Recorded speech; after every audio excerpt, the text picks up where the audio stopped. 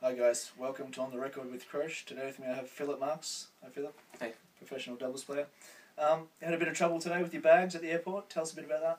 Yeah, there was a little problem. My bag didn't arrive. I had only my rackets with me, so that got me a bit nervous actually, because I like to play in my own underwear and stuff. So, but eventually we figured it out, and the bag arrived, so we're ready to go. So it's all good. So all good, yeah. Okay, what have you been up to the last couple of weeks before the lead up to Wimbledon?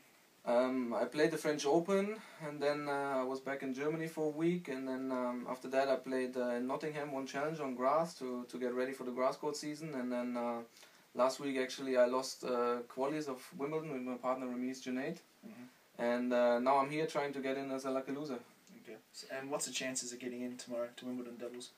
Tomorrow it's probably going to be tough because we're 4 or 5 spots out, so we got to wait tomorrow, and there's probably a better chance on Thursday. We hope for some rain and hope that some guys pull out and we get a chance to play. Okay.